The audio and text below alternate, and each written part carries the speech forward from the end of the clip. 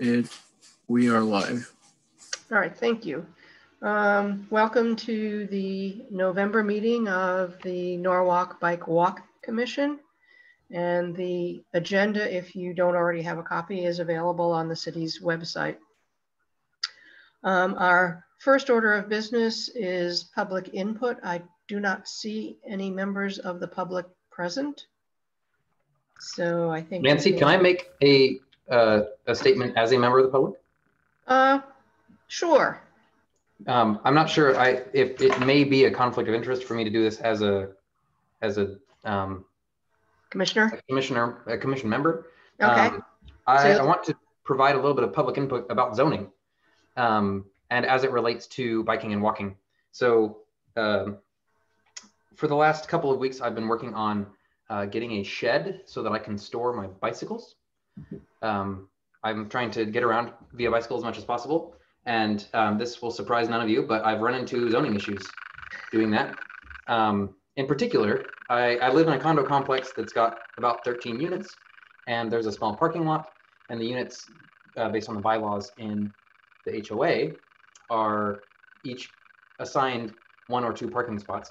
My unit has 2, but I only have 1 car between me and my wife, and so I proposed that I put a shed in the other parking spot. Now, to make a long story short, the HOA was okay with it, and I took it to the zoning people to get a permit, and they said, because of parking minimums, you cannot put a shed in the parking spot. And I said, well, I don't have a car to park there. Like, it's just going to sit unused. And they're like, well, that doesn't matter. So I would like to, at the very least, formally complain to the city body that I'm most familiar with here in the Bike Walk Commission, that zoning should be more flexible, especially around making it easier for people to live and get around in the way that they choose to. And in some cases, that's because that's the only thing that's financially feasible to them. In my particular case, like, I would like to have a shed so that I can store my bicycles and they don't sit outside and rust. But the city has said that you can't do that in a parking spot because we need to keep that available and free, I guess, for, when I move out, somebody else moves in, that needs to be unobstructed so that they can have room to park their cars there. But, cars aren't the only way to get around. And if we have, as a public, as a city, said that a development has to have a certain number of parking spots, why shoehorn the transportation into one mode when other modes not only are possible, but also, have fewer negative externalities on society? Yeah, because I would assume if you wanted to park a motorcycle there, that would be fine. Yeah, a motorcycle, a car. I could park a car that's larger than the shed. I could even put a shipping container, and that's part of my argument again. Like, as I was corresponding, I can drop a shipping container there and leave it there for as long as I like, and zoning has no issue with that. But I can't put a prefabricated shed because that is a structure. And in fact, I'm not sure how much my wife would appreciate this, but I've been toying with the idea of actually putting a shipping container there just to make the point. Yeah. Greg, not to put you on the spot, but since you do partially report to planning and zoning, is this something that you could look into on our behalf, or would you rather someone else do that? I can look into it. I'm not going to say that I'm an expert in zoning because I hear the things that go on in my office all day, and it's a lot of legalities that go into it, especially for depending on where the condo is. And I know parking is always a major issue. Even when new developments come in, they try to undervalue the parking spaces, and even if they've already striped the parking lot, they have to redo it all over again. So I will talk to them and see. I mean, they're the experts. They know what they're doing. They deal with hundreds of cases on a daily basis. So, but I will talk and discuss and see what they say. I mean, I'm not guaranteeing anything. So sure, it's outside of my realm or expertise. So, well, I mean, I'll play the middle guy if you want, but. Okay, or would you be more comfortable with somebody else taking that up with Steve? I mean, you could CC me, and I can give him a heads up about it. If you want to send Steve an email, I'm sure, Tanner, you've already talked to the zoning officers about it. Yeah, I've just been corresponding with the email address that's posted on the website that deals with permits. I'm not sure exactly who's on the other end of that, but I imagine it's not Steve. Yeah, no, it's probably not, but it's one of the zoning officers who directly report to Steve. I mean, if you want to send him an email and you could CC me and say you brought this up at the bike commission meeting and you've already dealt with the zoning officers, and kind of go from there. That's fine. But I can give him a heads up before I'll give him a heads up tomorrow that you're going to be sending him an email, and I'm sure the zoning officers will fill him in as well, as far as they've already dealt with the issue. So. Mm-hmm. Okay, well, why don't I send Steve an email, and I'll copy you, Greg, and I'll copy you, Tanner, as well. Perfect. And would I be correct in if in fact you were permitted to put this thing up in your parking space, that when you move out you would disassemble it and take it away, so that if a 2-car family moved into your unit, they would have the 2 spaces available to them? Yeah, I mean, I would like to at least leave the option open to sell the shed to the next people if they're interested. But yeah, it would be constructed in a way that's temporary enough that it can be taken down. Like that was part of the deal I struck with the HOA. Yeah. Okay. All right. I will take care of that. And just CC me, Nancy, and I'll give Steve a heads up on it. Okay. And we have, since we started, we do have a member of the public, Matt Wegelin, who I had a conversation with last week, who is interested in learning more about the Bike Walk Commission and perhaps helping us out as needed. Matt, did you want to say anything? Or can Matt I have to promote him to a panelist. Do you want me to do that? If you don't mind. Thank you. Matt, can you hear us? I can hear you. Yes, I was frantically having a moment of panic there where I was going, I don't have any buttons to push. Hi, no. My name is Matt Wegley, and I'm a father of 2. My wife and I have been in Norwalk for a good long time. Our kids are over at Brookside. We ride our bikes around town a bunch. I'm indoor now for the winter, but I'll usually do between 10 and 15 miles a day when the weather's nice, riding around most of Norwalk, Row 8 and Darien, Westport, basically wherever I can go in between meetings on Google Hangouts now is what I like to do. So I've seen all kinds of roads and all kinds of behavior, and it's been an interesting year, a couple of years riding around this town. So yeah, that's it. That's all I got. All right, thanks, Matt. Okay, the next item on our agenda is the approval of the October 5th minutes. Could I have someone move to accept them? Okay, Judd, and we need a second. Seconded. Okay, Sam. Nancy, I had a small correction in the minutes. Okay. In the NRVT section, the 3rd paragraph, 3rd line, with the trail was conceived as only being 4 foot wide instead of 8 feet like the rest of the trail. The rest of the trail's 10 feet. Okay, thanks. That was my mistake.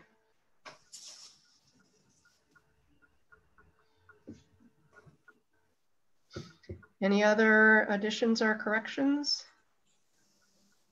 Okay, if not, all those in favor say aye. Aye. Opposed? All right, thank you very much. And now the chair's report. I did have a few attachments to the chair's report. The first one is 2 links to 2 job postings that went up, I believe, last week. As you know, Catherine retired as the director of TMP. And so that position is vacant, and the city has advertised it, and hopefully we'll be filling it. I believe it's the end of November that people need to apply. So presumably we could have somebody on board early 2021. And the city also has posted Mike Yosak's position, which is the Director of Transportation. He is planning to move back to DPW because they lost a number of senior engineers, and the feeling was that DPW probably needed Mike's skills more than TMP, and that has the same time frame. The other attachment is the ordinance that created this commission, because it occurred to me there are a number of you who are relatively new to the commission who may never have seen the ordinance. And if you haven't already read it, when you get a chance to read it, it should sound very familiar to you. Like, it should sound very similar to our strategic plan, because the 7 goals for our strategic plan are taken directly from the ordinance. And you'll notice that one of the things that we're supposed to be doing is reporting to the Common Council annually. And in the past, I have reported to the Health and Public Safety Committee, usually in June or July, because I use as the basis for my report the review we do at the end of the fiscal year of our strategic plan. Due to COVID, that was one of the many things that sort of got sidelined over the late spring and summer. And I did appear before them 2 weeks ago and presented how we did on our strategic plan in the previous fiscal year. And then I also gave them a copy of our strategic plan for the current fiscal year. And that's when it occurred to me that many of you may not have seen the ordinance, so I thought I'd slip it in here. We have finally gotten the safety card that we've been working on for several months. And I can sort of, well, I guess I can't really put it up here. It's 2-sided as we had planned, and it's on a nice heavy glossy stock. And I have delivered 300 of them to the library. The South Norwalk Library took 100, and the main library on Belden took 200. And those of you that have picked books up at the library since they reopened or partially reopened may have noticed that from time to time when you pick up the bag with your books in it, it also has some other information. So they are going to be distributing the safety card along with the books that people pick up. I did just pick up a book today, and I did not get a safety card in it. But I have one that I'm going to probably pick up later in the week, so we'll keep an eye on that. Also, thanks to Christine's contact with Mary Oster, I just delivered today 40 copies for the for her preschool program. And she mentioned to me that she puts together sort of a little goodie bag every August for the kids that are starting kindergarten. And she said if we would like, she would be happy to do that. Obviously, it won't be until next August. And that she can have them printed, so we would not have to pay for the printing. So I told her I would ask the commission if they would like her to do that. And I felt that the answer to that would probably be yes, because I can't imagine why we would not want her to do that. But if anybody has any thoughts on that, this would be a good time to speak up. Not hearing a thunder of people, I will tell Mary that that would be perfectly fine with us, and I'll put it in my tickler to contact her early in August and remind her that she offered to do that for us. Also, thanks to Christine, one of her students has translated the safety card into Spanish. And Mary said she would take 30 of the cards in Spanish right now. And my question is, before it goes to the printer, we need, once again, to know how many we should order. So I would ask you all to put your thinking caps on about groups that might want the card in Spanish. And while you're at it, if you think of any other avenues to distribute the cards in English, that would be good too. And if anybody has any ideas right now, I'd be happy to jot them down. Nancy, I'm sorry, my camera's not working. It's Christine, but maybe the Housing Authority, Norwalk Housing Authority. Okay. They have some after-school programs they run too. Okay, thank you. And the Carver Center. Okay. Nancy, I was thinking maybe through Norwalk Acts. Thank you. They have a lot of events, and there may be some events coming up where those copies could be handed out. Okay. Audrey, what was that? Where? There is an organization in Norwalk called Norwalk Acts, ACTS, and they are very instrumental in helping the school system and other, I guess, groups that are working for diversity. And actually, you can find them online, Norwalk Acts, very active in our community, helping out with a lot of educational and underserved community. Yeah, actually, I probably should. I was going to wait to introduce Audrey, but since she's popped up, Audrey is the brand new co-chair of the pedestrian committee, and she's been working very hard on a grant that's due next week, which she'll be talking about a little bit later. So we're very happy to have her on board.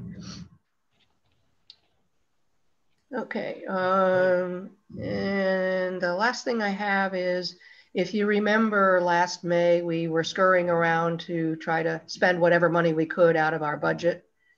And we have purchased some crosswalk signs, a bike rack, and a bicycle repair station.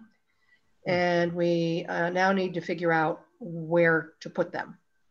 So I was hoping I might be able to get maybe 2 or 3 people who would like to put our heads together and see if we can figure out where to put them. So is there anybody that would be interested in helping me out with that? Don't all volunteer at once here. Okay, Gary, thank you. I can help you with that, Nancy. Colin? And Sam. Also Sam. Oh, Sam. Sorry. What kind of a repair stand, Nancy? It's, you know the one that's over by, I don't know the right name. I think it's called Southport Beach. If you're on Route. Oh, yep. Okay, it's like that. Yeah, is it a Dero? I think that's who makes that. I don't know, but you could ask Mike Yosak. Okay.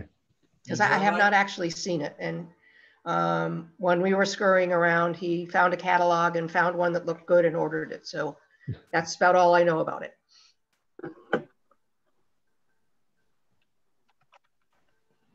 Alrighty. Thank you very much. And that takes care of my report. Nancy, quick follow-up question. Yep. This is on the job posting. Any reason that we couldn't share those job postings publicly? No, I found them on the website.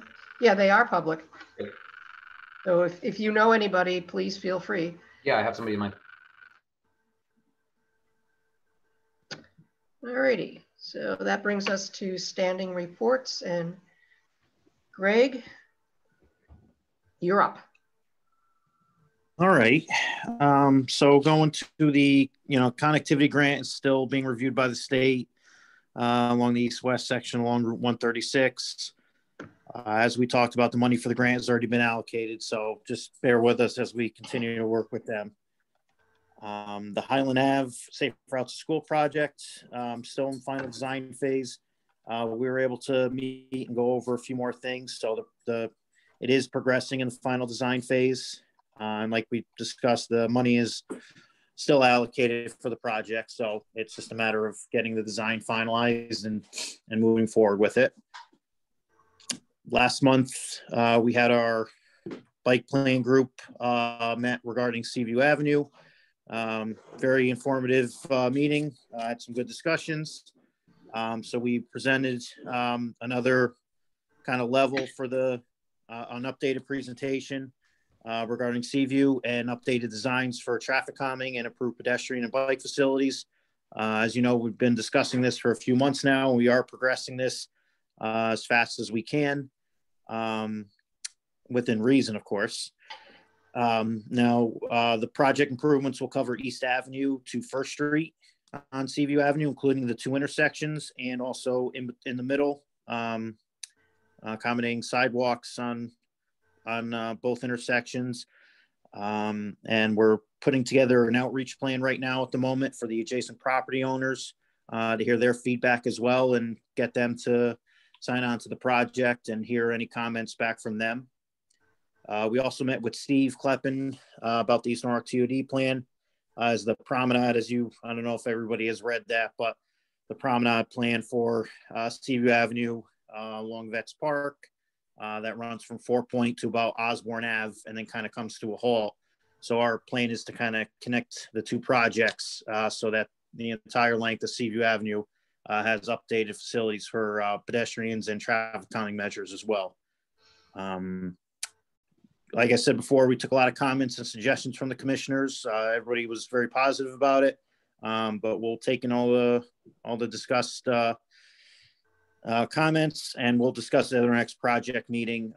We haven't met since the meeting, our last meeting, so we'll the team will meet between now and our next meeting and kind of go from there.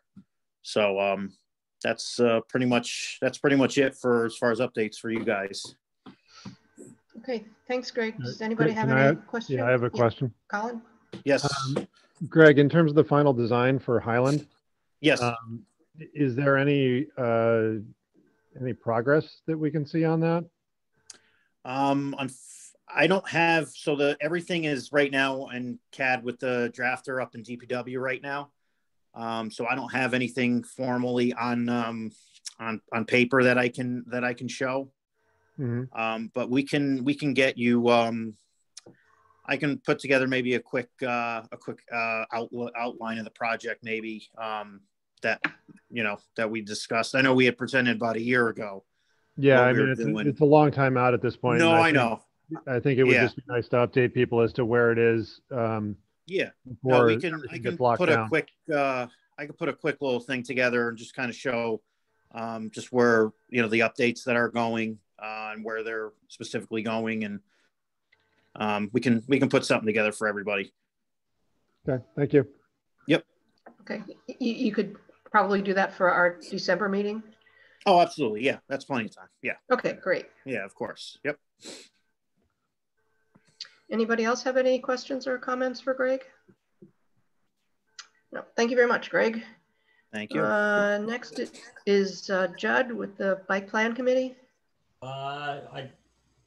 The last 2 or 3 meetings have been consumed with Seaview Avenue, which Greg always covers before me, so I don't really have anything new to say because that's what we've been focused on just over the winter. I think I said it last month, but I hope to meet with Colin and Sam, Tanner, Gary, and map out some new bike routes in relation to the paving schedule. So. Okay, good. Yeah, and as I reminded you, I think at the last meeting too, the strategic plan has taken a look at where we need more bicycle parking in, besides in Tanner's parking lot around the city. So that's something we probably don't want to lose sight of either. Okay. Thank you. Barbara, events. I will give you my usual report. Yeah. Events. Okay, well, I also do have, we ordered 700 of the safety cards. And once I think I'm done distributing them to other organizations, I will leave the rest of them in our closet at the health department. So we are ready to distribute them if we have when we have another event. Also, if you could think about based on the pamphlets that we hand out in Spanish and English about what the ratio of Spanish to English is, so I know how many Spanish safety cards to order for the commission. That would be good. Either that or just pull a number out of a hat and let me know. Well, I have been, and it's been 200 English and 300 Spanish in the events we've been at. Oh, okay. It's been kind of the ratio. All right, so you would like, you'll have at least 300 English, so I should order 200 Spanish for the commission as well. I'm not, where are you going to be distributing them? This, I have already distributed the English ones to the library and to the early childhood education program. Early childhood could use more Spanish than the library, I bet. Well, the parents. Yeah. The problem with the library is I suppose if somebody orders a book in Spanish, then you would know they probably would like the safety card in Spanish. But otherwise, I think it's kind of hard to know which patrons would like Spanish and which patrons would like English. I agree. Because I did ask Sherelle in 2 different emails if she would like any Spanish, and she hasn't answered that question yet. But Mary must know the ratio on her. Oh, Mary, yeah, Mary has put in an order. Oh, okay. All right, thank you very much. Jim, Norwalk River Valley Trail. So on our 2 construction pending projects, first and perhaps importantly, or at least of the greatest interest, is the missing link that is out to bid. Bids are due back later this month.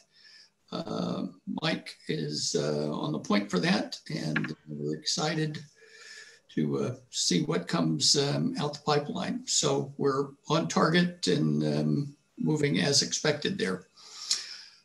Secondly is Will Walk. As you know, that is coordinated through the town of Wilton. And I'm pleased to report that all the formal administrative checkpoints have been met. And so we are now into the bid document preparation for Will Walk. So after many months of kind of being hung up, we are proceeding toward getting shovels in the ground.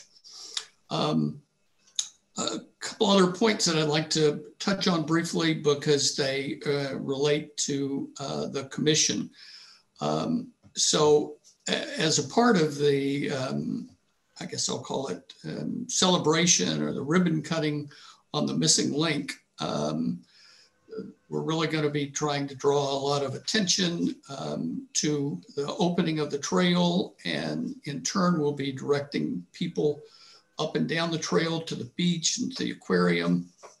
And so so it's obviously important to make sure the trail is up to snuff and updated, and we're working on a number of small projects to have us in the best possible shape come this summer whenever the missing link opens.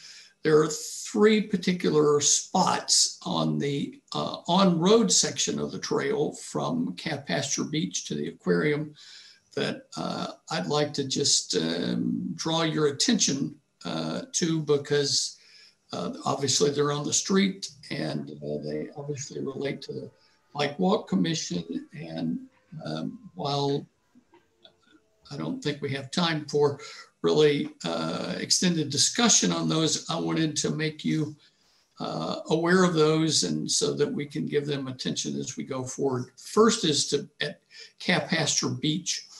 As you probably know, the Gardella project there, which has kind of been holding up activity on capital projects at the beach, is still on hold. And it's at least unclear to me as to when that's going to shake loose. But since we're going to be directing bikers to the park, I think we need to consider some sort of interim, near-term and midterm solution to deal with bike traffic coming into the park.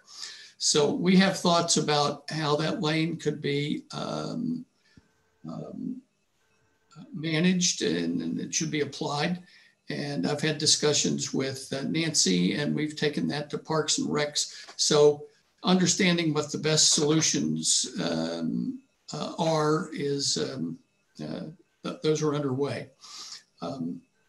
So we'll build and elaborate on those as we go. The second area to touch on briefly is the Rotary, the Ludlow Rotary. That's kind of at the head of Gregory Boulevard. As you head south from 5th and then on to Beach Road toward the park, the crosswalk situation is just fine for that. But northbound, getting across Gregory fundamentally and around the Rotary is problematic. So we need to work on a safer solution to get bicyclists across Gregory and around the Rotary. So we've had some preliminary discussions with Mike in that regard. I think we'll want to involve Greg and whomever to consider what our options are. And the third area of importance is what I'll call Greater Seaview, which really in my mind, runs from First and Cove, in effect from Partners all the way to Fort Point. And that's clearly already been talked about tonight, and I know Judd's on it. And we want to join you, we meaning NRV, want to join you in contributing what we can to help making that reality. And if the greater vision that's there is time-wise beyond the scope of time available for the NRVT, we would like to talk about what's the best interim solutions that could be available to us in summer of next year to help ensure safe passage through that hopefully congested and potentially confusing area. So I just wanted the commission to be aware those are 3 spots that we have mutual interest in, and we'd like to work with you and support you in what ways we can to get the best possible solutions workable by our summer NRVT grand opening. Thanks, Jim. Do all of the commissioners know the areas that Jim is talking about? Okay. I couldn't hear when he was discussing, Jim, when you were saying from Partners on Cove Street to blank, you broke up right there. Sorry, in effect, all the way to Fort Point. I mean, so how we deal with the transit of that area, fundamentally with bicycles, pedestrians, I think it's easier. You can shuffle off to the park or to a sidewalk and be relatively safe, but bikers are in peril. Thank you. Okay, and that is, part of that is the area that Greg and Judd were talking about earlier, but it extends obviously beyond East Avenue. All right, thanks very much, Jim. Next up is Audrey for the Pedestrian Committee. Audrey. Hi, everyone. I recognize a number of folks on this call from the Pedestrian Committee, and also my friend Tanner, who we were involved with traffic safety issues about a little over a year ago. And these commissions and committees seem to be better poised to address things like traffic calming and sidewalks and being able to move about our city safely.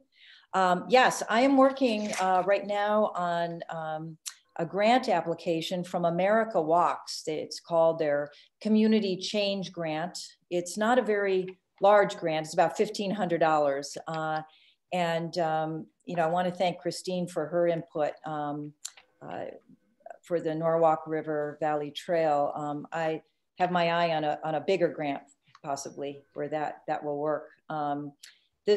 So basically I ended up having many conversations and gathered a lot of good information and input, ranging from some nonprofits in our area to Common Council members, and including our chair of the Common Council, and the executive director of our housing authority, because this particular grant seeks to bring together the underserved community and different constituencies to increase physical activity and active transportation in a specific community, to cross-engage people and organizations newer to the efforts of walking and moving and walkability, to demonstrate a culture of anti-racism and inclusive health and design, and support and cultivate connected, active, and deeply engaged communities.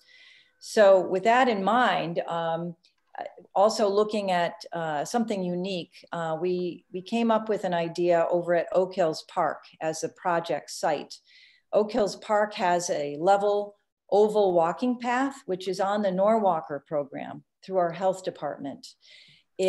According to the master plan for Oak Hills Park, it will include a pollinator-friendly meadow. So this walking path is designed to meander in and out of meadow. And so what we're looking at for this grant is to have funds to establish a meadow. It took 4 years of continued mowing to keep invasive plants from seeding. So this spring is actually the time to start establishing a pollinator-friendly meadow. So the intertwining of the creation of a meadow with promoting the walkability there and transportation. So some of the funds would be used for transportation for those who don't have access to transportation to walk in nature.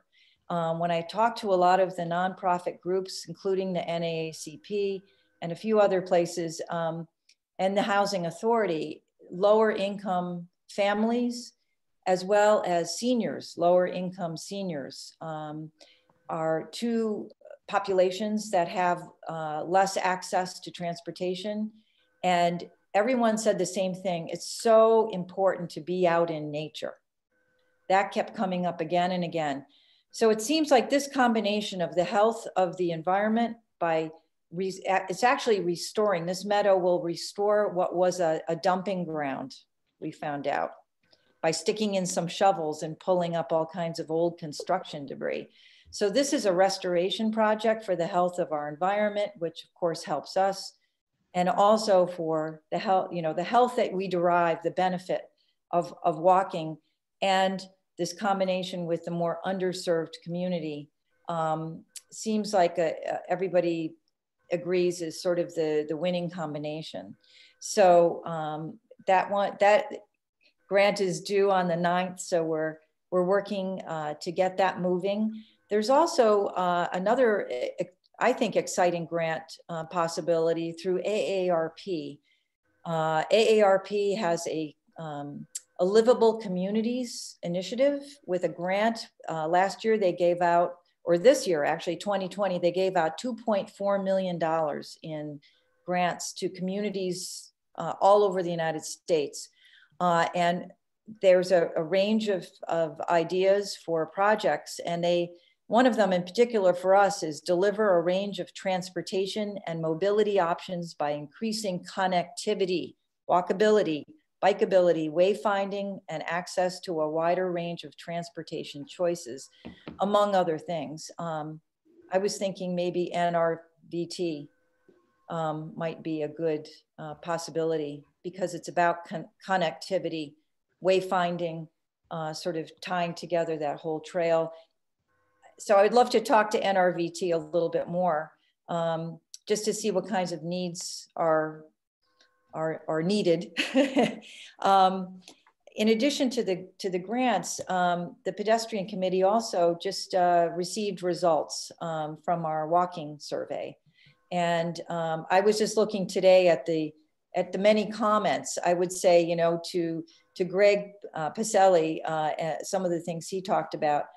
the two big areas of concern for people in our community, we had about 400 responses, which was really good for this survey. Sidewalks, the condition of sidewalks and availability of sidewalks, and traffic calming seem to be the hot topics.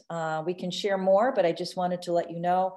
And the last thing I wanted to talk about is that there's a petition right now through the East Norwalk Neighborhood Association about the TOD, the Transit Oriented Development Plan for East Norwalk, and in particular a warehouse distribution center where there will be projected 198 trucks going in and out of Strawberry Hill area.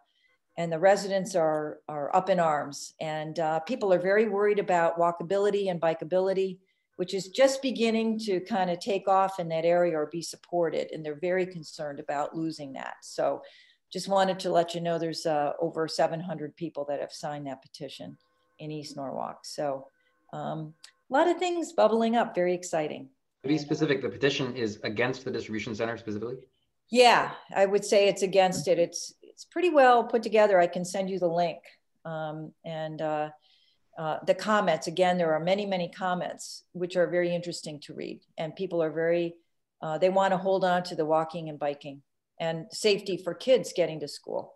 That's another big topic. So we see the same thing circulating again and again and again. Sidewalks, traffic calming, biking, walking, that kind of thing. So. One other follow-up question. How many responses did we get to the survey? About a little over 400. So not bad, not bad. Seemed to really hit a lot of people in East Norwalk. I think that's sort of the hot spot right now. A lot of the comments were, so I'm happy to share that with you. Yeah, if you'd like, if you remind me, we can attach the link to the survey results and the comments to the agenda for December.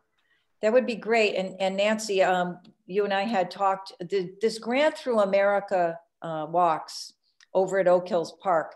There are two contact people needed on that. One to help with digital, they call digital media documentation. And I thought of Barbara McCabe with her videos, but basically looking for somebody to document progress. And so it's something that America Walks can share. You know, God willing, we'll get the grant. So we're looking for somebody to help with documentation and also social media promotion. And that might be Josh Morgan, perhaps through the city.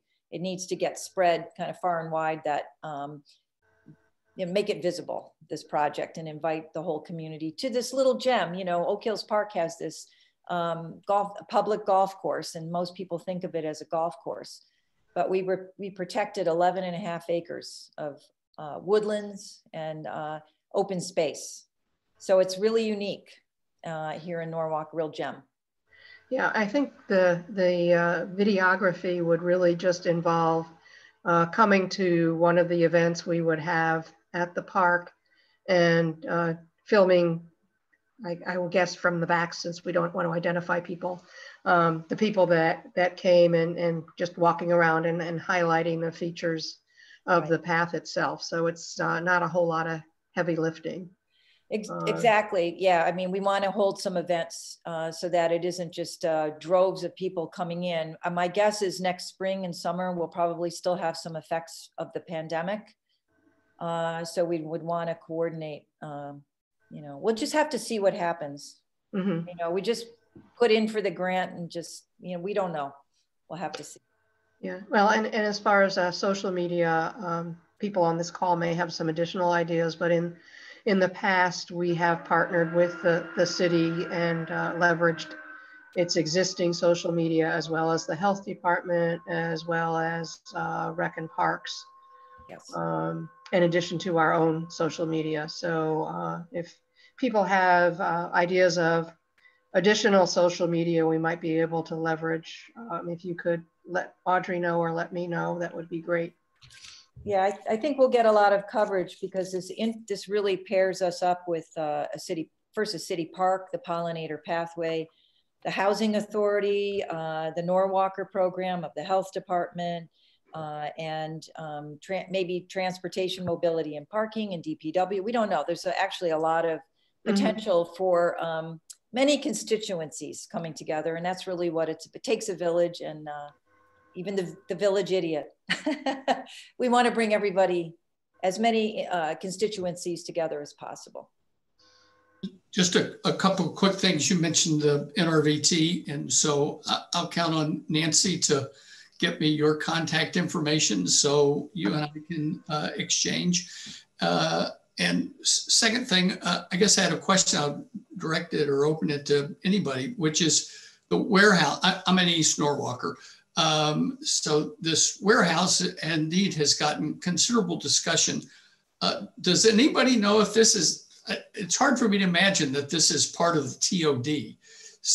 It always gets lumped together with that discussion, but does anybody know if somehow that's a component? Because I support the TOD and I find this warehouse kind of in conflict with all of the principles that the TOD speaks towards. So anybody know?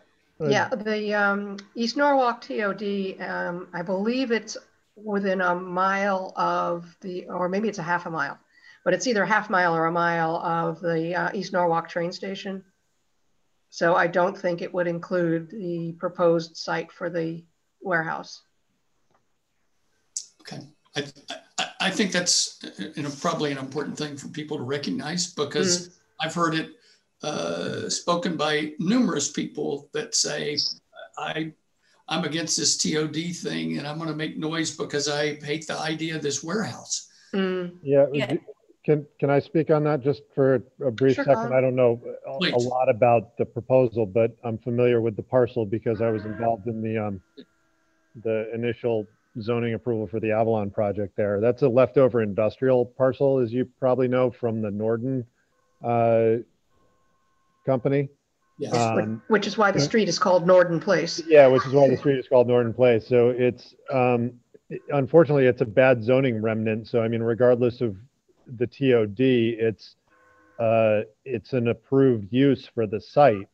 So you've got somebody that's trying to use it as what it's approved for, and the people, I personally, I think rightfully being upset at the use because it's not a good use for a neighborhood, but it is what's permitted and nobody's changed that. And when people have proposed other uses, Mr.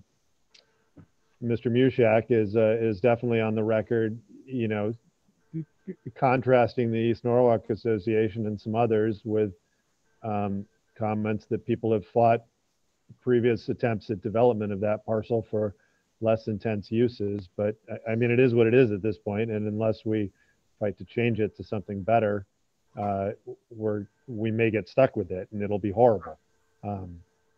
But you know, it's a complicated thing.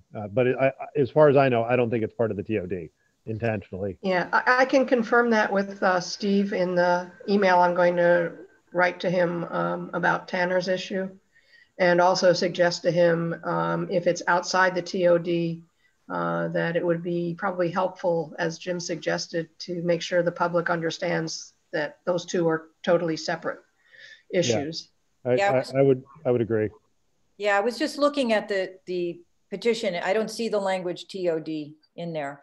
So it does seem to be, well, you know, they paved Paradise and put up a parking lot. You know, there are efforts right now all around the country to take parking lots and turn them back into Paradise. So that I would root for restoration and open space there. Well, I'd root for most anything besides a high traffic warehouse. And College Point is a good one, perhaps beyond the scope of this commission. But yes, there's too often we've rejected any kind of positive development, and so spent a lot of crying wolf and things that maybe weren't a wolf, and now a real live wolf is at our doorstep, and we aren't getting quite the recognition that I think we should. Okay, well, thank you all for your comments. And moving on, Christine, do you have anything to report for safety and education? Not really, but I just wanted to follow up on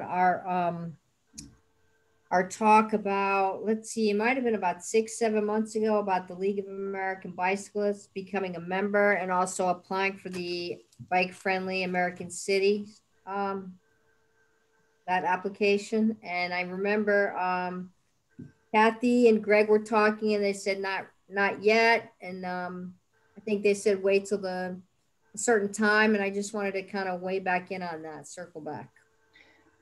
Yeah. Greg?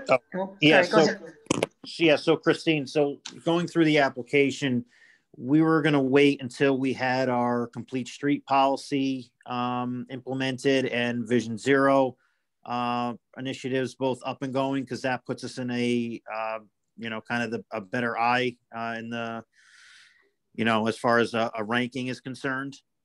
Without those, we would get a lower one. So we still are in the process currently right now, putting together the complete streets policy and getting that policy up to the Common Council and getting that through. So that would give us a better ranking. So until we get those, that and Vision Zero up and going, I would say we hold off until then. Obviously COVID didn't really help, and, everybody, just moving around, not to use that as an excuse, but we still are in the process of it, and we still have a lot of the documentation that we're preparing for the Common Council right now as we speak. So once that is implemented, we'll go from there. Okay, Greg, and Judy Archer, before she retired, was processing the application for membership, and I did forward you the information last week or the week before. Were you able to find out where that is?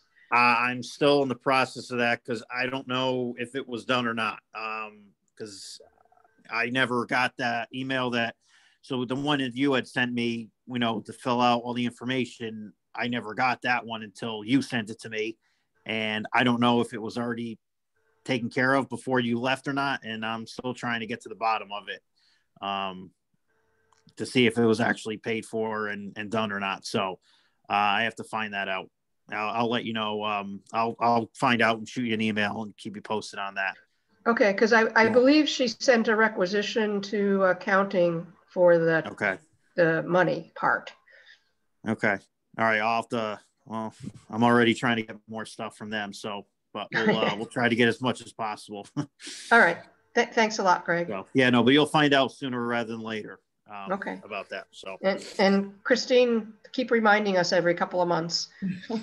Well, anyway, that's good news, and I thank you, Greg. But I didn't have anything else for the report. I just want to point out, as if I can, I'm sorry to take my airtime here for this, but as a cyclist, I live in East Norwalk too, and I'm on the other end of the Strawberry Hill, and there was the paving done on Westport Avenue in that intersection, but it's gotten a little dangerous now for a cyclist, because the two lanes now, the right lane is right lane only. So the bike lane, all the way down Strawberry Hill, it's great. And then you're coming up to that intersection, and if a cyclist's not paying attention, they're still in that far right lane, wherein they used to be able to go straight or make a right, and they cannot go straight or make a right. I mean, they can only make a right now.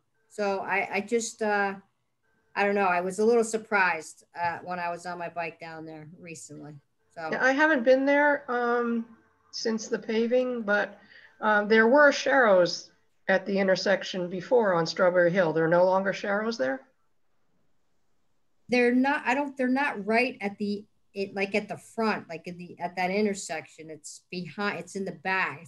It's back before the intersection. Right. So it's just a little tricky. It's a little dicey right now. And I don't know. It's a very busy intersection. There might but it's different than it was before?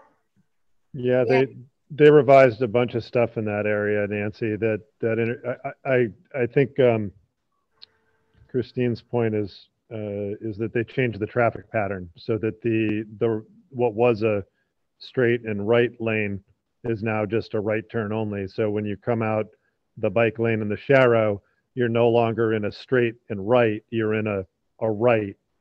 And, Oh, and gotcha. if they go straight, you have to get across to the left lane, which doesn't really make sense. And then they also widened the road to provide a center turn lane to the Right, that I knew. to the west of that. Okay. Greg, is that something that you could look into for us? Yes, yeah, I can definitely look into that. I would assume that it was the state that put those plans together because it was Route 1. Obviously, they had to go into Strawberry Hill, but I'll find out. You know what they exactly changed by looking at the previous pictures and going from there. Okay, thank you very much. No, I'm the new guy here, but same exact problem on Route 1 in Darien. In fact, that's part of the reason why I was interested in this, because I almost got killed by a dump truck in this exact situation. Found myself in a lane that made you go right instead of straight, and yeah. Where was that? Where was that? Yeah.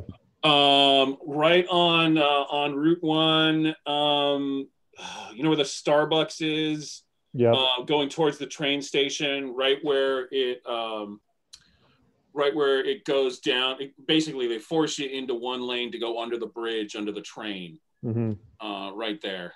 Yeah, and that's a West Ave, I think, right? Yeah, that sounds right. What that is. That truck driver was not happy when I caught up to him. I have also been in dicey situations going under that bridge on a bike. Sweet. At least two of us. All righty. Well, I don't think we can fix things in Darien, but. Oh no! I just meant the state. It's yep. That's a big state road. So maybe the state is doing something funky. Sorry. I did not imply we could fix. I did not mean to imply we could fix things in Darien. Okay, no, we have our hands full with Norwalk. Okay, no, thank you all. And Tanner, social media. Yeah, so I've got some promises made last month that were fulfilled, some that were not, and some things that were not made last month that I did end up spending time on. So first of all, the Facebook page. Pleased to report that engagement is up. I've been posting some things directly related to Norwalk and also some things that are more generally applicable, articles from a couple different media organizations. Matt, I just noticed that you liked the page. Thank you very much. If any of you have content that you would like to share with the masses, send it to me and I will forward it on. One of the things that I posted was from the National Geographic about how bicycling has changed society. And it was a great article and I found it because Judge shared it with me.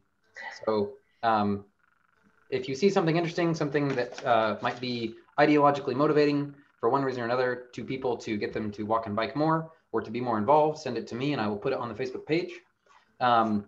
I want to give a special shout out though to the Norwalk Health Department. Thank you, Teresa, because they I was going to say retweeted, it's not Twitter. They shared our post about the walking survey, which generated a ton of engagement.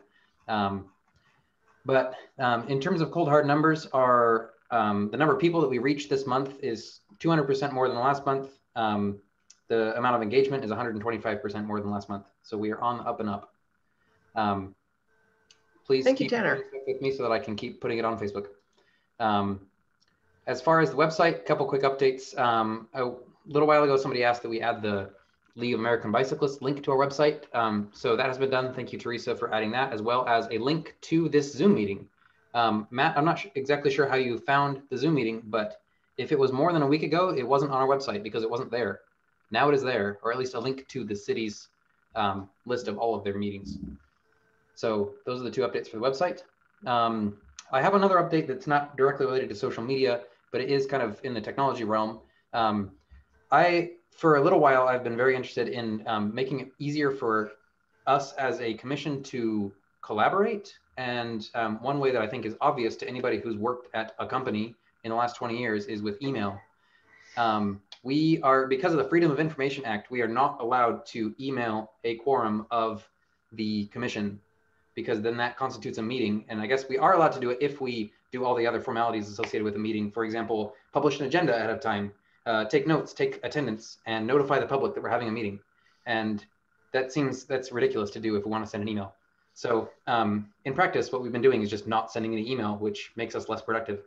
I have been engaging with the city's legal department to find a way around this. And what I've learned is essentially there isn't. It seems like what we will need to do is change the law. I don't know to what extent that will be possible, but it's a Connecticut state law. So it's not like we have to go higher up than that, but we do have to go to the state level. I called the office of Senator Duff to just like try and start a conversation. I just got the answering machine, so I left a message.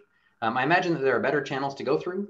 So if we want to go through those channels, that would be great. I think that it would be fantastic if we and any public agency in the state of Connecticut could conduct business over email, because right now we can't. Any ideas for furthering that, Nancy or anybody else? Well, I think Mr. Duff and his staff are probably focused on tomorrow, so. That's probably true. I don't imagine that ball to move very quickly, but I don't know about the rest of you, but I've always found, well, Duff and it's actually his staff to be very responsive. Great. So you might want to wait till maybe next week and follow up. Yeah, try them again, because they may be able to give you some suggestions about how to proceed. Well, it could be that they don't even get to my message for the next week. Yeah, I'll follow up again. Go ahead, Judd. I assume the rules apply to any kind of communication platform, right? Yeah, I mean, I can pull them up and read them to you, but that's my understanding. Basically any communication that involves a quorum of the members. Right. And I don't even know what the definition of a quorum is. Is it a majority? Yes. Okay. So in our case, it would be 4. Gotcha. Go ahead, Judd. No, I was just trying to think if there was some simple way around it, because I'm sure trying to get those rules changed is no easy task. Sure. I think though that the generality and the general applicability of this, like everybody uses email, and it seems dumb that public agencies like ourselves can't do that. To put a little more context here, what I brought up with the legal department is, what if we had a listserv that was hosted somewhere else? Like, I'm very familiar with Google Groups for obvious reasons. And so I proposed that we establish a Google group that we could then, whenever we want to have a discussion as a commission, we do it on this listserv, and then the listserv would host a copy of every conversation we've ever had, and that would be accessible to the public. Like, in terms of the spirit of the law, that seems very reasonable to me, and it seems like that that preserves the spirit of the freedom of information, that the public can see what we're doing and hold us accountable, but also allow us to not have to shoehorn all of our activity into scheduled meetings. Mm-hmm. So we'll see. I'm happy to take this and drive this. If the right channel is to just, for me personally, to engage with Senator Duff's office, then I'm happy to do that. I did send you the contact information for the Freedom of Information Commission.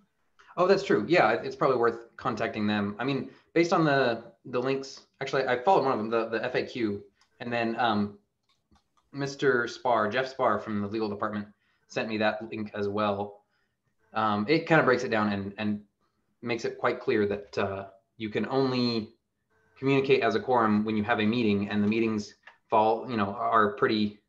it's pretty strict as to what constitutes a meeting. Like this obviously constitutes a meeting because we had an agenda and we made it available to the public and we have a quorum, et cetera. Yeah, I mean, obviously the intent of the law is to prevent a body like us from talking amongst each other and pretty much deciding what we were going to do and then having a formal meeting where there's really no discussion and, we just say, okay, this is what we're going to do, we're done. And I know because I did take some freedom of information training when we first became a commission. And I know that one example that was given is back in the days when we used to meet in person, even if 4 of us talked in the parking lot after a meeting, that was not permitted because that would be a quorum of the committee talking and would have constituted an unnoticed meeting. So I'm not sure you're going to do any better with the state commission, but it might be worth asking the question. Yeah. At the very least, then, if Senator Duff's office asks like, have you talked to the actual office? I can say. Cool. So, any other input on that? All right. So the thing that I said I would do that I didn't do is talk about a budget for Facebook ads. I would like to get the committee together, the subcommittee. In fact, Sam, are you available in the next couple of weeks to get together and talk about Facebook ads? Yeah, absolutely. Yeah. Sweet. Okay, we'll do that offline. But I think it's encouraging that even without any ads that we've been able to grow engagement somewhat organically. I think actually this is a good time for a plug. If any of you on this call have not yet gone to Facebook and liked our page, please do that. And please share it, especially if you haven't ever before. Just make a post on Facebook to your friends and say, hey, I'm on the Bike Walk Commission. This is something that's important enough to me that I spend, however many hours of my month.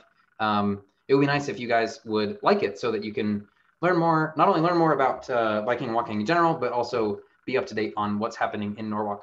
I think if we all did that, we could probably increase the number of people, our audience, like our first degree audience, by 30 to 50%. So that would be awesome. You all could do that.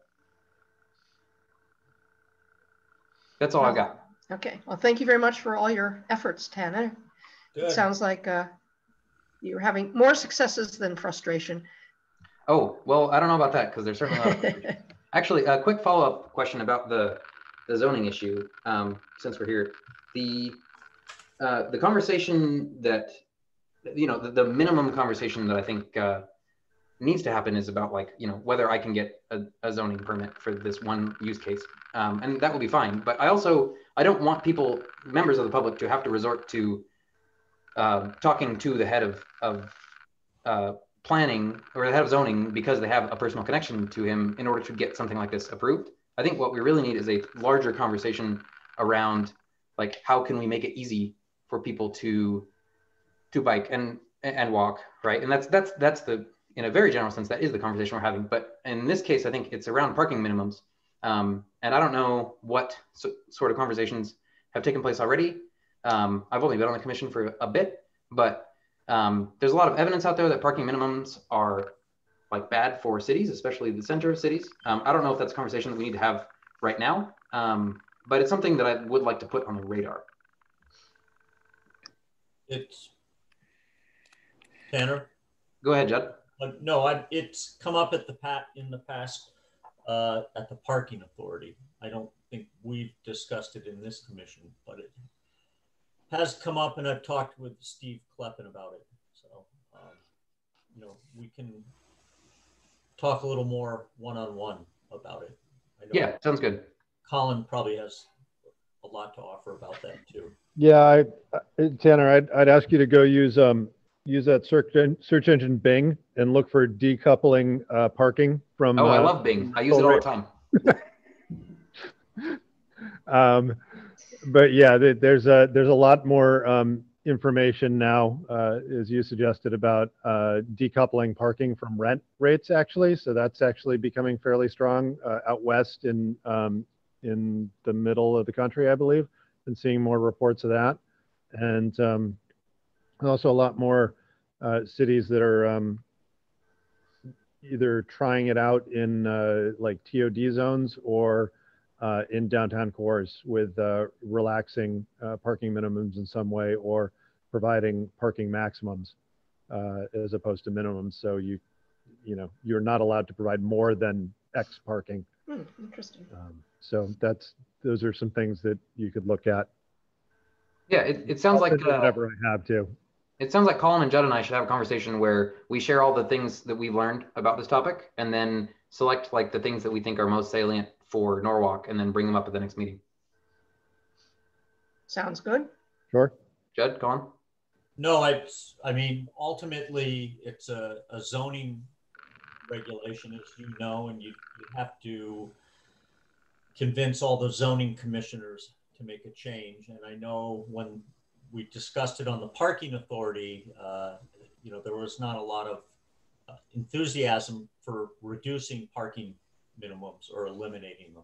So, It seems to me like this is a conversation that ideally would happen above that level, right? Where, you know, if somebody at the city level, ideally the mayor, would say, like, in our community, like, we don't prioritize, we don't build our community in the such that it's that driving is the best way to get everywhere, right? We're going to do it differently because it's better for the city, and then the zoning decisions follow from that. So let's take the rest of this offline and come back and talk about some concrete stuff next month. Okay. Yeah, sounds good. All right, thank you. The next is a strategic plan, which is normally Deanna. I think, and normally the middle month of the quarter is when that committee reports back to the commission on the progress of our strategic plan. But since we just did that last month, and this would be the middle month of the second quarter, I think we'll skip the second quarter and report back in February for the third quarter, unless somebody has an objection. Okay, if not, Teresa.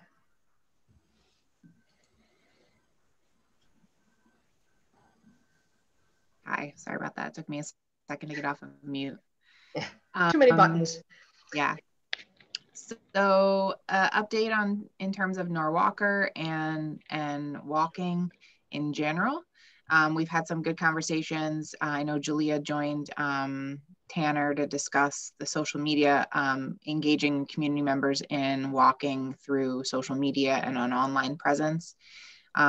She and I are in the process of trying to map out how the health department sees the Norwalker program as being more than just the maps, and really just like a three-pronged approach of having this infrastructure and built environment work that you're all talking about, as well as the maps, and then the community engagement piece. So really a comprehensive look at how to get more people walking, and all of that under the umbrella of Norwalker, so that it's not just the maps. But right now, in addition to just working on getting some of the maps translated into Spanish, a lot of our efforts have been focused elsewhere. And so we haven't really been doing any of the community walks, obviously, but we're looking at potentially virtual walks. I know Julia and Tanner have been talking about ways to get people walking, and even if they're walking solo, get them to engage with other people about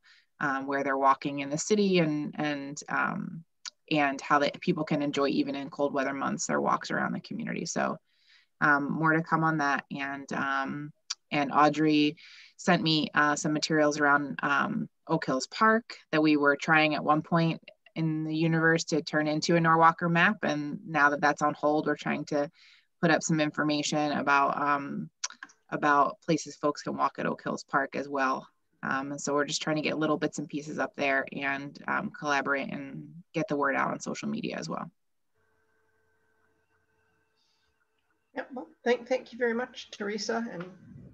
And in spite of COVID adding a whole lot more to your already very full plate, I'm glad that you're able to carve out some time for the Norwalker programs and walking in general. Okay. We had no old business and no new business. So at this point, I would entertain a motion to adjourn. Can I ask a quick follow-up question to Teresa really quick? Sure. Yeah, Teresa, thanks again for connecting us with Julia. We had a great conversation. I don't know if we ever ran it by you, but we wanted to put Julia on the social media subcommittee. Did you catch wind of that? I don't know. I don't think I did, but that's fine. That works for us.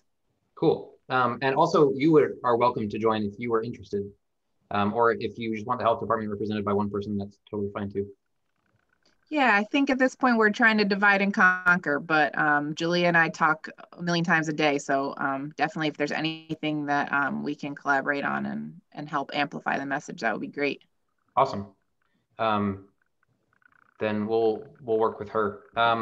Any reason that we wouldn't go ahead with creating a group that, you know, shared between the health department and the Bike Walk Commission about organizing walking groups? That was something that came up in our conversation with Julia, but we haven't done it yet, in part just because I forgot, but I remember now. Yeah, I think that sounds great. I think, and maybe there's a couple people on the call from the pedestrian committee that came up in our last meeting, and there was some question about, you know, would it make more sense to attach that work to one of the existing pages rather than to drive people to an entirely new group? But whatever works, I mean, I think the intent behind it, the objective is fantastic, and I think we're in a position to be able to do that. I don't know whether it's a separate group or part of, you know, events that are shared on the commission and the health department's pages. However you want it to be structured, that's way over my head in terms of understanding the best way to go about it on social media. But that was one thing that came up in the pedestrian committee meeting, was it's so hard to generate a following and to get people to pay attention to the 30,000 different, you know, pages or groups. So yeah, would it make more sense to have a separate group or to just attach it to one of the existing social media channels? But I do think that the activities associated with it would be great. Cool. Yeah, okay. That sounds like something we should bring up in our next subcommittee meeting. Audrey, would you or somebody from the pedestrian committee like to join in our next social media subcommittee meeting to talk about that topic particularly? Absolutely. Okay, yeah, great. We'll stay in touch. And I'll put together a meeting with me, Sam, Audrey, and Julia. We'll talk about that. That sounds terrific. Thank you. Otherwise, I'm good. I move to end the meeting. I have a question. Thank you. I have a question for Audrey. Nancy. Yep. Yeah, I just wanted to go back to the Oak Hills Park concept and or grant, and I missed how much the grant you're seeking was for. Yeah, it's $1,500. Okay, and you said something about compensating or providing transportation to people to get them there. Yeah, and that may actually, we don't know yet. Some of that might come for free. What we're looking at is about $500 for materials to establish the pollinator-friendly meadow. Mm-hmm. About $250 for doing some level of outreach, public relations, that kind of thing. Maybe printing up flyers, some mm-hmm. Expenses associated with PR, and the bulk of it, which would be about $750, towards transportation. We don't know yet who will provide transportation or who will need transportation. It's I don't think we need to be absolutely specific on this application. We know we want to bring more of the community in and make sure that the underserved community really gets a nod. So, you know, how that transportation works out, still talking to a lot of people. It's coming up fast. So I don't have all of the details yet, but they're not asking for that level of detail anyway. So yeah, that's kind of how I was breaking it out. Okay. Yeah, well, the senior center has, I believe, 3 buses that they use to bus people to various events, and generally each participant pays a couple of bucks for the transportation. So I think, at least for the older population, we could probably underwrite the cost of the bus to get folks there. And I think one of the other ideas that was brought up at the pedestrian committee was talk to the transit district about whether the microtransit could be used and whether we would have to contribute a few bucks to them as well. Yeah, so we want to invite everybody to come into play, and how that will work and what sections of town. And I know the housing authority and maybe even the health department can help us identify some of the families and some of the seniors that we want to make sure are invited. Okay, so Tanner moved to adjourn. Do we have a second? Second. Oh, I think Barbara beat you this time, Sam. Oh, sorry, Sam. Okie doke. All in favor, say aye. Aye. Okay. Well, thank you all. I think we had a good meeting, and there are a lot of exciting things going on. I'm feeling like we're pretty much geared up since the lull from last spring and early summer. So I think it's all good stuff, and I thank you all for your active participation. And if you haven't already voted, vote tomorrow. All right, thank you all. Good night. Thank you. Have a good night.